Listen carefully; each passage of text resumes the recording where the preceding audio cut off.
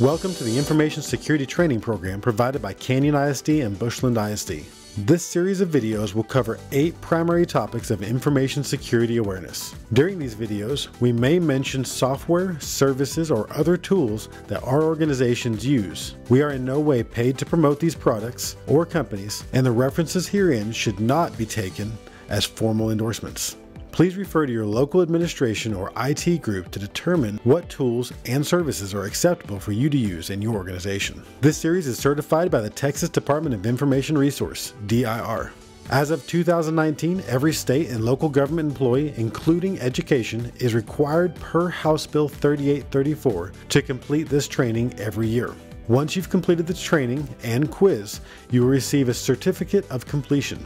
You should check with your administrator in regards to if you need to submit that certificate or if the record they have in this system is sufficient to document your completion. Canyon ISD and Bushland ISD employees are not required to submit certificates, and we will reference your completion in this system. Please make sure that you are using an appropriate organization email and that you are currently showing that you have registered with your organization. For instance, if you work for Canyon ISD, you should see Canyon ISD's logo on the left-hand side.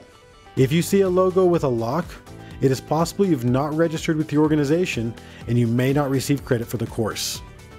So what is information security?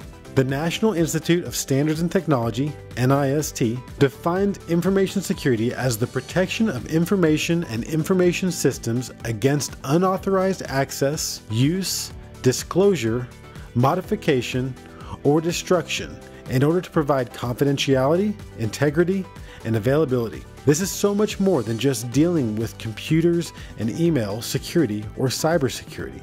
We are dealing with a holistic perspective on how you handle all information. That includes written, spoken, and even digital. The world has drastically changed over the past few years. Technology as a whole is rapidly increasing in availability, and growth of information is exponential. It is important to note that your information and the information of your students are valuable, profitable, and growing. Education is at the top of the list of vectors for attack against information security. The problem is most of us, even in IT, are not security professionals. Think about it. In Canyon ISD alone, we have over 10,000 student addresses, phone numbers, social security numbers, mother's maiden names, health information, interests, and much more. This is a virtual treasure trove for the threat actors that would love to get their hands on that information and any other part of data that they could exploit or sell. Listen, I know this training is long and it's not the funnest part of your day, but I hope you leave it with the same passion that I have, that we are keepers and protectors of the sanctity of the data that's in our care. Failure to protect this data can not only affect our organization, but also the persons who trust us to protect them against threats. Just look how far we've come in the last few decades. With the first introduction of the computer in the 1970s, incredible gains in the way information was digitized changed the way we functioned as a society throughout the 80s and 90s. We again saw a huge jump in the introduction of the internet, and further in the late 90s and early 2000s with the dot-com boom and social media explosion. Then around 2006, we saw the revolutionary jump with the handheld computer we now call the iPhone. And today, we are seeing even more technologies that collect, manage, and grow our data footprint. IoT, or Internet of Things, is becoming a daily staple in everything from city management, schools, farming, and even your home. 5G is taking the world by storm and will allow data transfer in ways that have been previously impossible.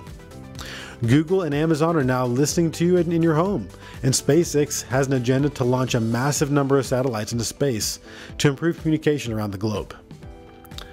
Don't get me wrong, many products are great and provide incredible services. Canyon ISD and Bushland ISD both use Google heavily to facilitate incredible instruction opportunities for our students. So even though we love these products, we must be aware of the security concerns they cause and that can affect our lives, our organization's reputation, and the lives of our students. With high amounts of technology, there is an inherent compromise in personal security. For instance, when you put Google in your house, it has the potential to listen to and cater to your future searches and accommodate your likes and dislikes. I recently spoke with a security company whose primary job was to completely disassemble every component in a new technology and examine all security concerns. This company, who has a high level of government clearance and business contracts, said that there are very few, if any, electronic devices that are manufactured in a foreign company that are over $50 that don't have some form of tracking or monitoring software or hardware attached. Sometimes these monitor very simple ambient noises and alone don't give any relevant data, but when you tie them together with many similar devices along with other tracking tools, you would be shocked to know how much information an organization can get about you personally. If an organization can get this type of information, you can be sure that threat actors or people who are after your data are actively looking at new ways to obtain that information as well. This can seem harmless, but many times the information you think is harmless is the very information that hackers and threat actors use over time to compromise your identity, passwords, and personal security. It's important that you remember that your device is constantly collecting and sending information. In fact, on my new phone, I was getting about half a day of battery life. I made some adjustments to the location services and removed apps like Facebook, Messenger, Twitter, and Snapchat. Now my phone lasts well into the evening on a single charge. Why is that? Because every app you download is constantly chatting with the owner, as well as tracking organizations like advertisers and other data collection services. Did you know the government does not consider the collection of metadata wiretapping, and it can monitor your metadata without a warrant? This also means companies can collect similar data. So what is metadata? It's basically defined as the what, when, where, who, how, which, and why of what you do. So it collects call records, location data, transaction data. This may not give an accurate depiction of information, but it does give contextual information. And when you put those together, it can paint the same picture as the actual data itself. For instance, you search the internet for bone cancer. You watch several YouTube videos on bone disease. You make a call to your mother that lasts a few hours. You take a trip to the hospital. Your phone is constantly tracking your location, so it knows where you're going. You stay at the hospital for a few hours, and then you go out and eat at a Chinese restaurant. Leaving the restaurant, you go to Walmart. This information by itself tells you very little about what's going on in your life. But when you add it together, as well as hundreds of other data points that you're completely unaware of, we have a very clear picture not only of your day, your life circumstances, your food preferences, and possibly your future purchases. Maybe you do a Zoom call, and in that Zoom call you have some flowers that someone sent you sitting behind your desk. And what you don't realize, in very tiny letters and numbers, you have your address information, and then you publish it on Facebook, or anybody else who's on the call can use special software to enhance those images, and now they can tell exactly where you live, not to mention all kinds of other contextual information that they can get from that call. I know we've all been in a situation where we've been talking about a product or searching something online, and then suddenly all the advertisements start magically matching your interests. How do you think they get that information? It's from the metadata and from the information your devices collect. Now, with all that said, if advertisers and the government use this data, why would we not think that threat actors and hackers would not be interested in obtaining as much of this information about your life as possible? Remember, the goal is not to quickly hack you. It's to build a treasure trove of data that makes hacking you later easier. Before we can leave this slide, I think it's important to show a video from the news that talks about a new surveillance initiative in China. This just gives you a small perspective of what's coming in the world and why you should be concerned. China is turning this technology to create a new form of credit that you need for things such as the ability to fly or buy food or even buy a house. While there is no current plans to implement this type of surveillance in the United States, we can learn about some of the dangers of this technology and how dangerous people can compromise our information. In some of China's largest cities, a high-tech effort is underway to bust low-level offenders, jaywalkers. Cameras record them going through intersections, zero in on their face, and then publicly shame them on nearby video screens. It's all part of the Chinese government's new social credit system, where people's daily behavior is monitored and rated. I think it's a good thing, this woman said. It makes people more honest. But this social credit rating goes far beyond a traditional credit score, which is based on your finances. China's version factors in everything from jaywalking to smoking on trains to buying too many video games. If your score gets too low, you can be banned from buying plane tickets, renting a house, or getting a loan. In the interest of time, I'm going to cut that video short, but if you want to see the full video, I'm posting a link right at the top of this page. When we think about information security, you can break it down into what we call the triad of information security. This includes confidentiality, integrity, and availability, or CIA. It's important to remember this triad as it applies to the data in your possession. With confidentiality, we are seeking to prevent unauthorized access to the use of information resources. Integrity means we want to maintain the integrity of our information, therefore prevent unauthorized changes and ensure the reliability of the information resources. Lastly, availability ensures that timely access is available for the appropriate people when needed. Threat actors want to breach confidentiality, disrupt integrity and resources, and alter availability. We will talk more about the methods they use, such as social engineering, phishing, and ransomware, later in a future video. With so many ways to be compromised, it's important that you understand some ways to protect yourself, your organization, and your constituents that you support. Things like viruses and malware, free and public Wi-Fi, Bluetooth, and AutoConnect are all vectors of compromise. Following organizational procedures may at times seem tedious or unnecessary, but often help avoid dangerous situations. Above all, make sure that you are aware of the personally identifiable information you are in the possession of. This could be your information or the information of someone else, like a student. All of this type of information should be handled with the highest sensitivity. Even things like addresses or other seemingly harmless information can be a valuable resource for a threat actor. Be mindful of how you handle this information, how you transfer it, and how you secure it. Just to address a few of these directly, think of wireless security.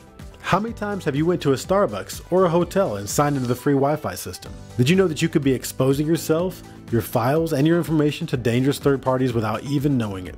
Many times when I do this training in person, I bring along a Wi-Fi pineapple. About the time I get to this slide, I look at the interface on the pineapple and I see how many people have connected.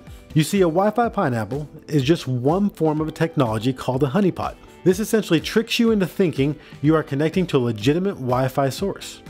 I can make it say anything I want to, maybe AT&T free Wi-Fi or Starbucks Wi-Fi. Once people connect, I can do all kinds of things, including track your information, hack your computer, steal your passwords. The best way to avoid this type of attack is to either connect to a trusted VPN provider authorized by your organization, or not to connect to the public Wi-Fi at all. There are similar concerns with public access to computing systems that may also have software that sends your keystrokes or data to unknown third parties. You see, when you use a computer that you don't have full control over, you never actually know what's installed. One other thing I found interesting from a real-life hacker was that his favorite method of attack was to buy a bunch of cheap flash drives and install remote access software on them. This software, when plugged into a computer, would give the hacker full access to any machine so he may copy or steal any of the user's files without them knowing it. He would often take those flash drives and scatter them around a parking lot or a location near his vector of attack. Just for a side note, he was doing this legally as part of a penetration test for a company. When users saw the free flash drive on the ground, they'd come to work, they'd pick up the flash drive, and they'd stick it in their computer. It's just a knee-jerk reaction. Once they did that, the hacker immediately got everything he needed. No user interaction was required up to that point, just plugging the flash drive in. We'll talk more about other vectors of attack later, but let's talk about data services and software. It's important that we understand modern solutions such as the cloud. Popular cloud services include Google, Microsoft Azure, Dropbox, and Amazon.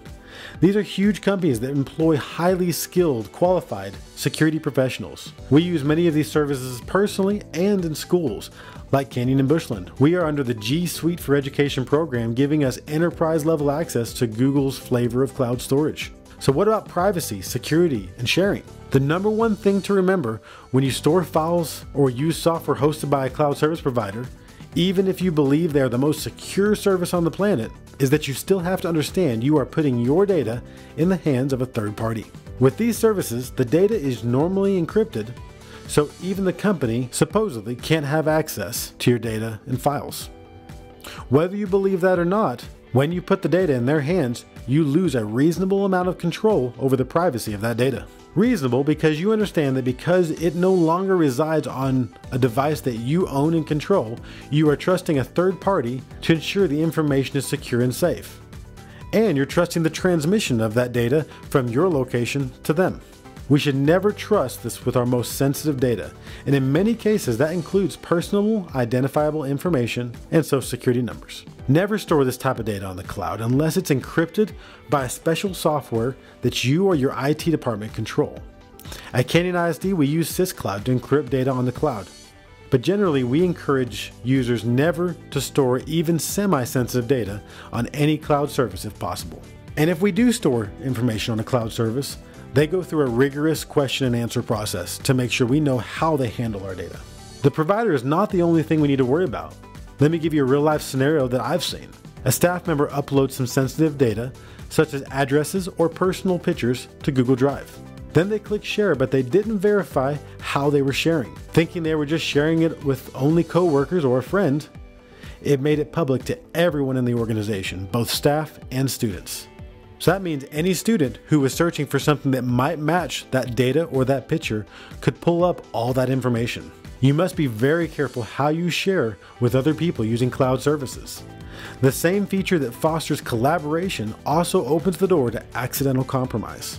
Also, make sure that the people and groups you are sharing with still have the appropriate members. Maybe you're sharing with someone who is part of a special ed group, and next year, the teacher is no longer involved in special ed and no longer has the right to view that confidential information, such as 504 data. If you forget to remove that person from the shared group or list, then you may have inadvertently broken FERPA laws by giving confidential access to unauthorized personnel. What about security and privacy? Make sure you read all the privacy policies and terms of use. They're there for a reason. Your failure to understand these policies is not an excuse for data compromise. Does the service offer two-factor authentication, or is it only a password? And last but not least, are you using a strong and unique password to access the cloud system?